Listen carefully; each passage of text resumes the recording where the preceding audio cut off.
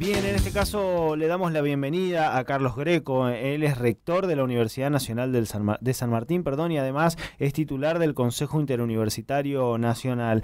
Carlos, ¿qué tal? ¿Cómo te va? Muy buenos días. Fabián y Mariana te saludan aquí desde Litoral Radio. Muchísimas gracias por atendernos. ¿Qué tal? Buen día, Fabián y Mariana. Gracias por llamar. No, por favor, gracias a vos. Bueno, Carlos, contanos un poquito cómo está hoy la situación en torno a lo que tiene que ver con sus números, básicamente, que imagino que a esta altura es una cuestión que preocupe, teniendo en cuenta, bueno, la disponibilidad de recursos, hasta cuándo puede llegar a estar. Bueno, la situación es realmente crítica. Nosotros ya lo hicimos saber en reunión que tuvimos la semana pasada, la anterior, con el secretario y el subsecretario de Educación Universitaria.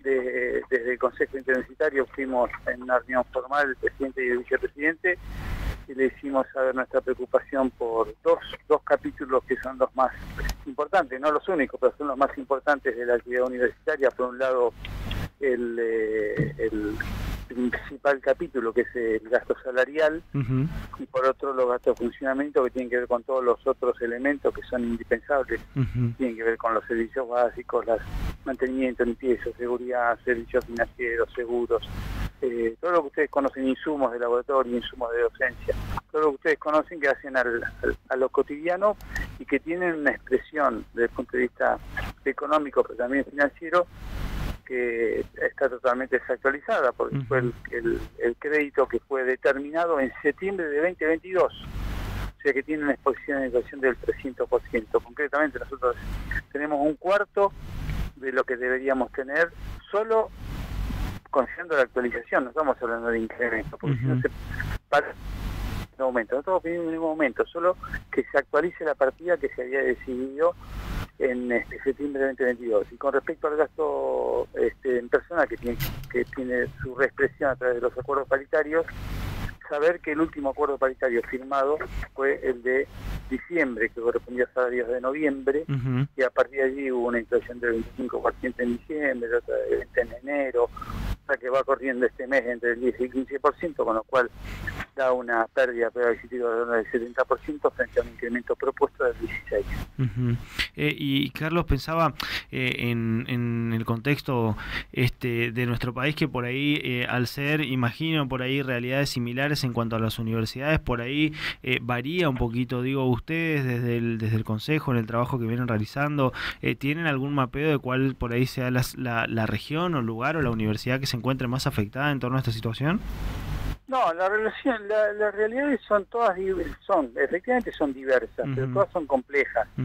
Cada una con la particularidad de la región que le compete, ¿no? ¿Qué quiero decir? Si uno piensa en una región patagónica, donde los gastos de servicios energéticos son elevadísimos, donde los costos de traslado son elevadísimos, y a eso se le agrega el incremento de esos costos, por supuesto que es un determinante muy particular. Por el caso, en el conurbano bonaerense, por ejemplo, que los chicos son la mayoría primera generación de universitarios, que a veces se complementa su asistencia con becas de traslados, inclusive con comedores subsidiados y demás, eso también está todo desbordado. O sea, cada región tiene su particularidad, y nosotros, con una actitud respetuosa y responsable, entendemos la situación socioeconómica del país, la vamos acompañando, pero hay un límite. Nosotros somos instituciones públicas, además somos instituciones universitarias, que debemos cumplir con compromisos de estándares de calidad, porque cuando emitimos un título, ese título conlleva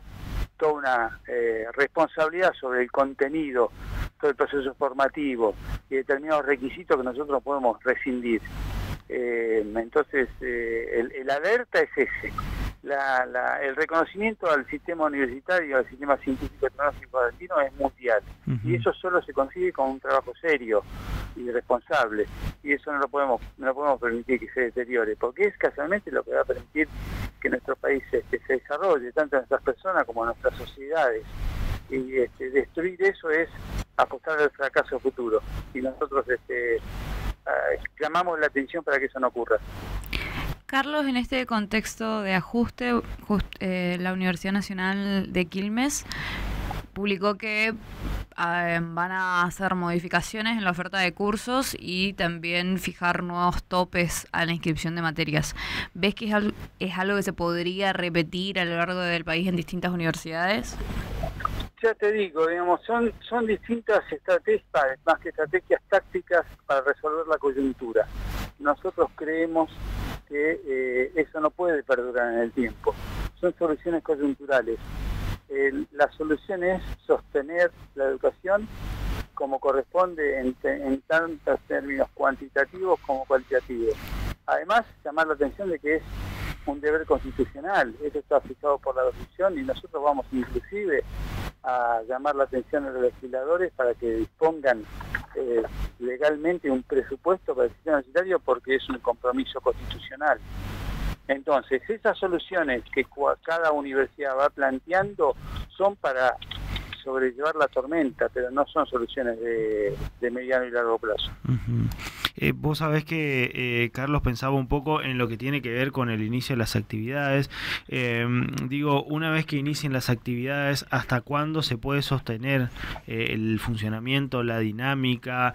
La idea es iniciar y después ir viendo cómo se mantiene el funcionamiento. ¿Cómo trabajan en eso? Digo, teniendo en cuenta que estamos a nada de que inicien formalmente las actividades curriculares, sobre todo de todas las universidades.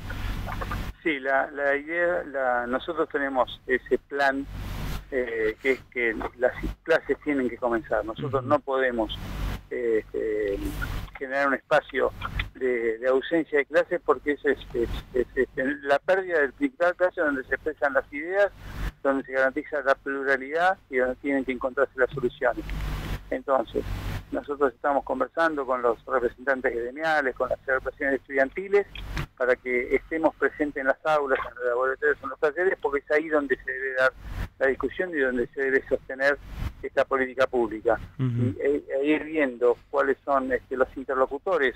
Ese mismo pedido nosotros que hicimos a la cartera educativa, le elevamos la semana pasada, y luego del Comité Ejecutivo al Ministerio de Capital Humano. Uh-huh. Esperamos una respuesta. Si no nos la dan, iremos al Ministerio de Economía, y si no nos la dan, iremos a Jefatura de Gabinete, y si no la dan, iremos a la Presidencia y al Congreso. Uh-huh. O sea, la idea es buscar la mayor cantidad de alternativas para que ese diálogo se pueda dar y el problema de las actualizaciones, sobre todo, se pueda ir logrando a poco.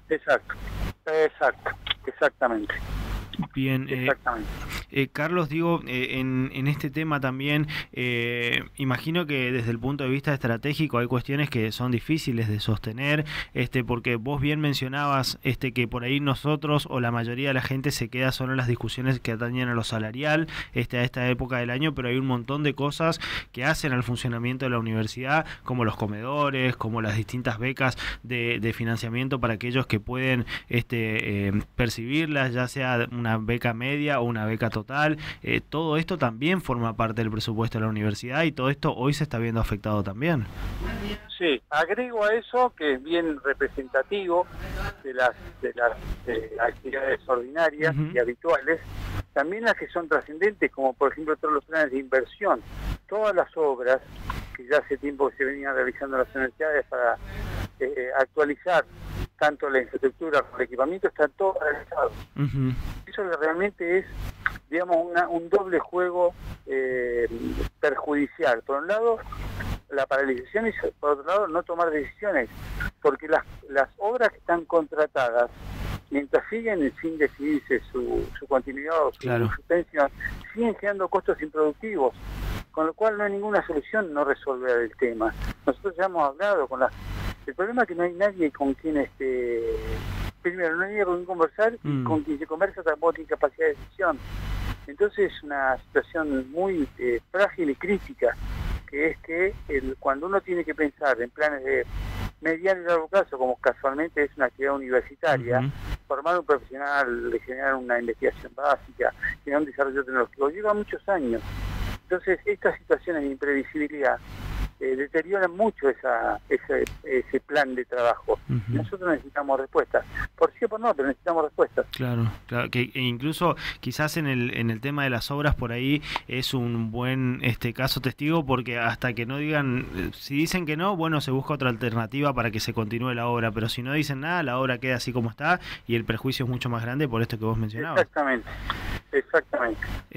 Carlos, digo, ¿cómo continúa ahora esto? Mencionaste en un momento lo de las paritarias. Nosotros ya mandamos la nota, esa misma misiva con todo el detalle de los planes y requerimientos de actualización que habíamos enviado a la cartera educativa. La semana pasada la enviamos al Ministerio de Capital Humano.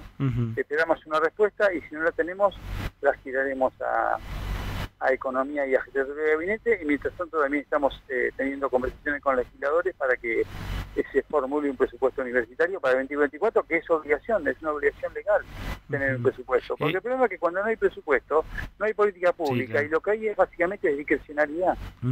Y ese diálogo con los legisladores... El gobierno tiene que tener un presupuesto. Sí, claro, claramente. Es siempre mejor tener algo a no tener nada. Carlos, en ese sentido, el diálogo con los legisladores, digo, ¿está siendo constructivo? ¿Encuentran eco en sus reclamos ahí, por lo menos para el planteo?